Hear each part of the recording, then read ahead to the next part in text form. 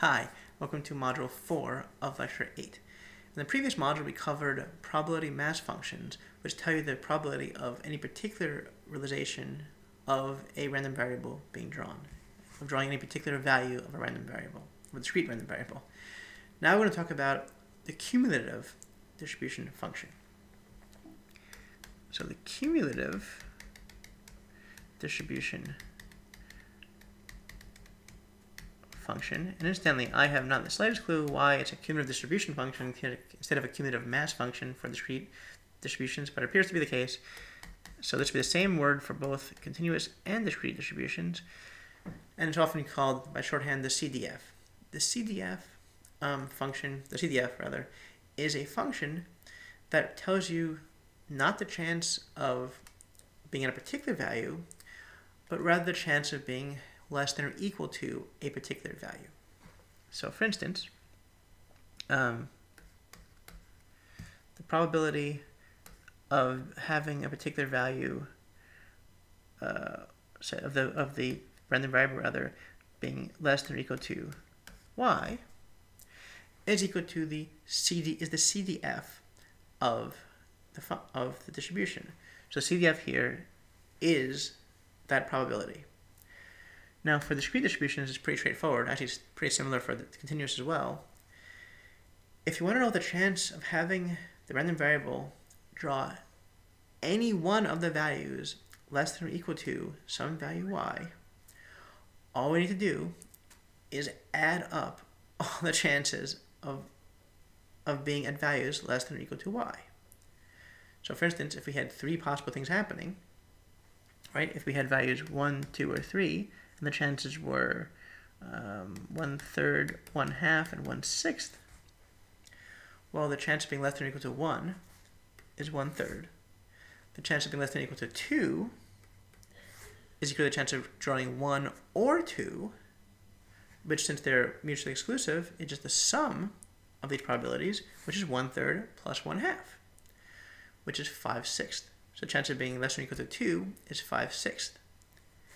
The chance of being less than or equal to 3 is 5/6 plus 1/6, or 1, which makes sense since you can only be 1, 2, or 3, and therefore since you must draw some value, the chance of being less than or equal to the maximum is equal to 1.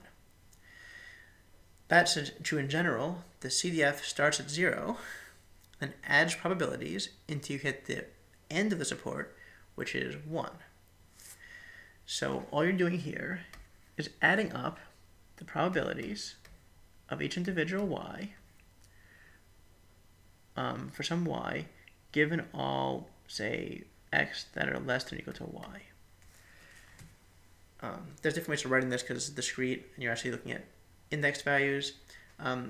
This actually brings up an important point in that the CDF makes sense for discrete random variables as long as there's some actual natural order for the random variable. So it makes most sense for ordinal or obviously interval ratio variables. Makes much less sense for nominal variables because what are you really adding up? You can still do it, mind you.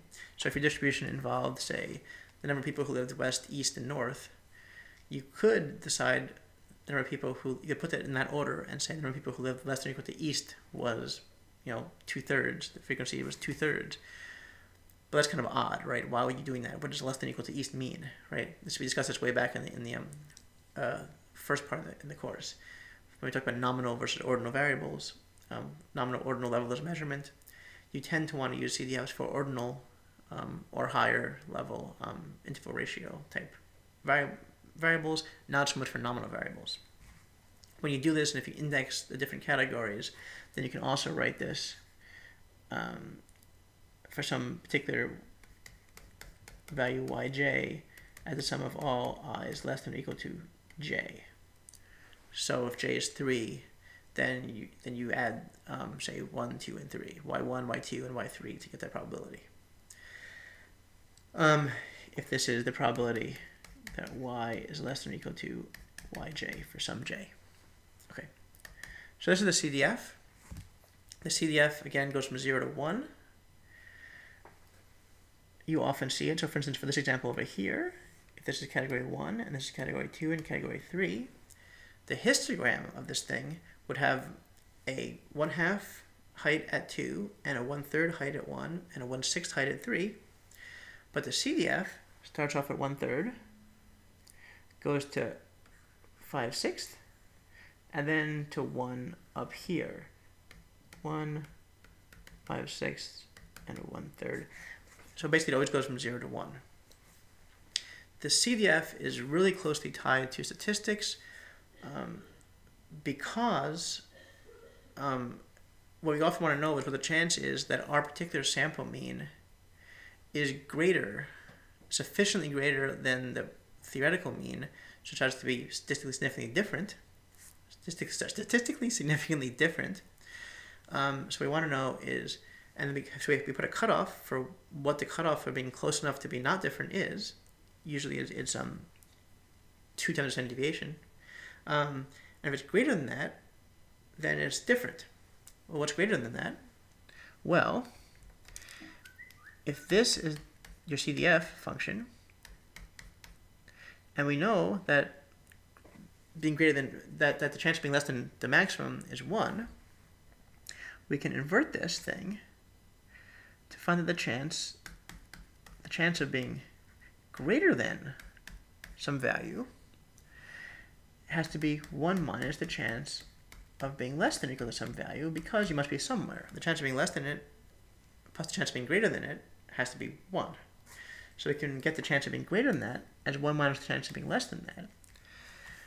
So we typically set it up so the chance of being greater than that cutoff value, if it's say a two-tailed test, is say 2.5% approximately.